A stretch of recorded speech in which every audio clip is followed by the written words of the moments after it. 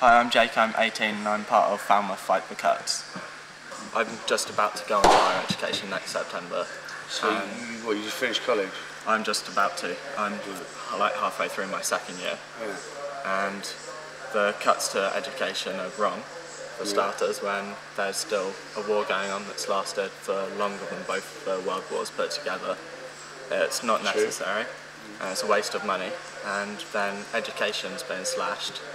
And down here at Tremoe, there's the art college, and due to Labour forecasts, it's saying that Tremoe Art Uni will receive no funding whatsoever, and I feel strongly about that there should be money into education.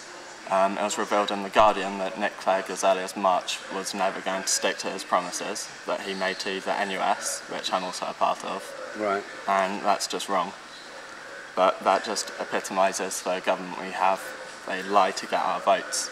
At the moment, we have formed a small group in Falmouth to resist against these cuts. We're planning a demonstration on the 8th of December.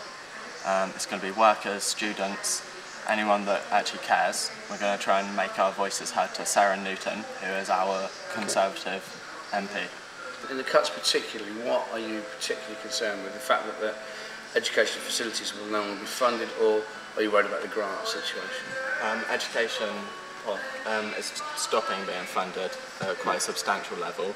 There's the 41% cut to the education budget, which is crazy. So the educational maintenance allowance for 16 to 19-year-olds is being slashed, which means that lots of college students won't be able to afford college. Effectively, you will be unable to educate yourself? Is that what you're saying? Education is a right, not a privilege, and it will become only available to the rich. And that's wrong. It should be available for everyone.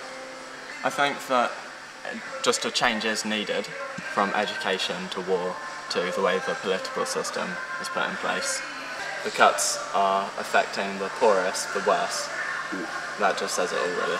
You've heard about the deficit, etc., etc., etc. Where do you think these cuts should be made then? I feel like the furthering of the Trident nuclear system should be stopped. Building pointless military systems such as the 2 new aircraft carriers that aren't even being used by British forces is crazy.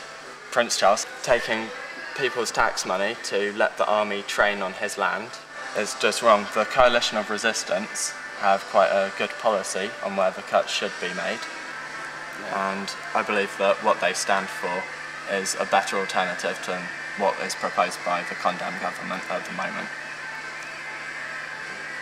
Okay, that's pretty good. You're very convincing. Here we've got our leaflet for the Falmouth Fight The Cuts first demonstration in Falmouth on the 8th of December. We're meeting at 1 PM at the moor, and hopefully students and workers together will unite to show the council and the condemned government that we won't stand for their cuts. We want our voices to be heard.